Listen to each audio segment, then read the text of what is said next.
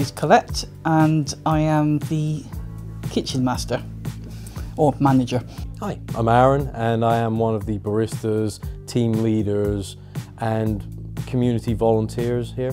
Board in the City is a unique place where everybody is welcome and it's just a really nice atmosphere, really safe space to be in. Board in the City is a community interest cafe where we are a not-for-profit corporation and we go around to various places, taking board games with us, showing people the board games have changed, changing behaviours, getting people to socialise, and generally opening people up to a new world, one that they may not have been to before.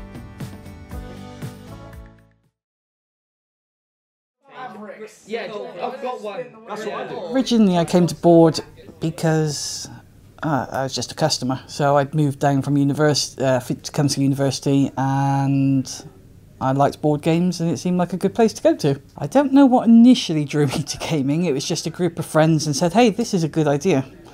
But what's kept it going is the continuing of making new friends, and it's a bit of a stress reliever. You can have a rubbish day and just feel a bit better, forget about it, go into a different world.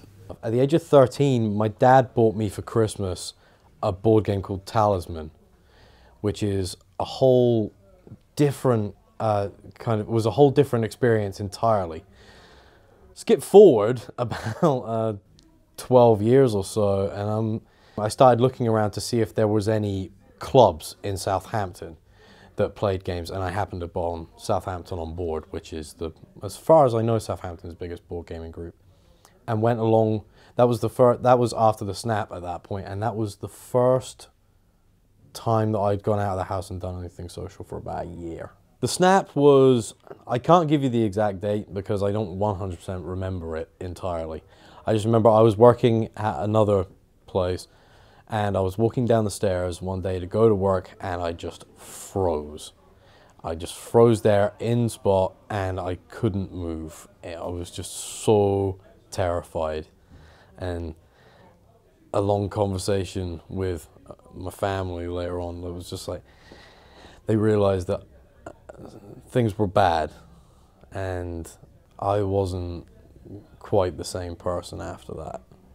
Before I came to board in the City, I was quite low in mood, feeling quite hopeless actually, like I didn't have any reason to stay down here. I might as well just pack up and go home. So I have a personality disorder and post-traumatic stress disorder. So there's several different types of personality disorder. The type that I have a problem with is emotionally unstable personality disorder, which is kind of, as it says on the tin, I'm unsure of my emotions, I'm unsure what they mean, what I'm supposed to be feeling or not feeling, and I don't always react to them in an appropriate way. It can mean that I can't leave the house because I'm worried about what other people might do to me. It can affect relationships with friends and colleagues because of the personality disorder. I'm not expressing how I'm feeling appropriately or reacting inappropriately to how somebody else is feeling. Whilst I was suffering, I did approach the university's support networks. However, they're not very good. Not very good at all. They weren't supportive in the slightest. So I had to rely on what I had here, what I'd built up here, but then that wasn't enough, I had to go home. Have you taken damage? Me, yeah. Yeah, you took 2. He's on 6 at the moment. Oh, it's okay, me. You took 2 from me. So the game I'm preparing for the event is Cash and Guns. The basic premise of it is you are a gang of bank robbers and you've successfully robbed a bank and now you've decided that you don't want to share the loot with your friends. So there's a bit of shenanigans go on in it. You might have a hold up and you're all fighting over who gets what loot. Right, that was definitely like... You have to think on your feet. We're going. Duck down.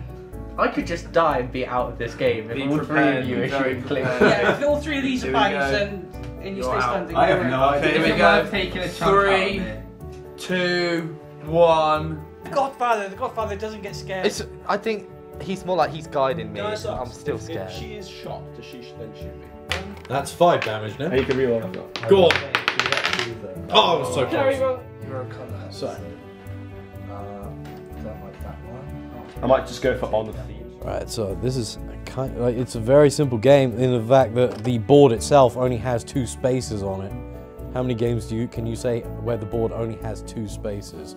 Literally 2 spaces on the board. And what you do is you are rolling dice. You're just going to pick up a handful of dice every turn, roll them, and punch each other until only one of you is left standing or one of you has got 20 points. Please hit him. You are going to be keeping that one. It's looking good. Well, that's no fun. Well, it's quite good. No. Was it Hit do? people. You get a point every time you don't attack someone. I like turn. that. Right, here we go. So, I'm leaving. Yeah, You that's dead? probably why. Are you gonna leave as well? He's just leaving. So I didn't I even healed get round. 2. Hang on. You healed Wait. If I stay, I get 2 points, don't I? You do. The customers of Bullen City are unlike customers you get in a lot of places, whereas they are essentially extra family members. You take care of them like family members. You look after them like family members. Before I moved down here, I knew nobody, and coming to boards meant that I now had friends, and even the people that I didn't know within the cafe were still friends because everybody is welcoming.